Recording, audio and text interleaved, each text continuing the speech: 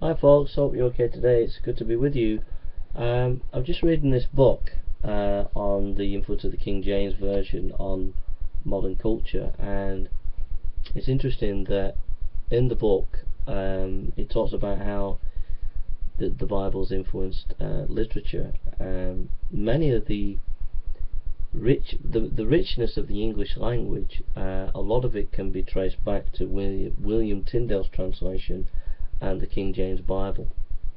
Secondly, there are many literary scholars that have said in the past that if you take away everything in our culture and you had the King James Bible,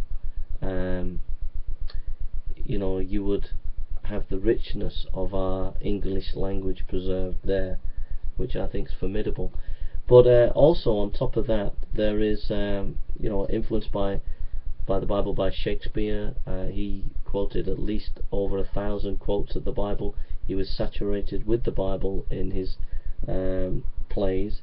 We think of Milton. We think of even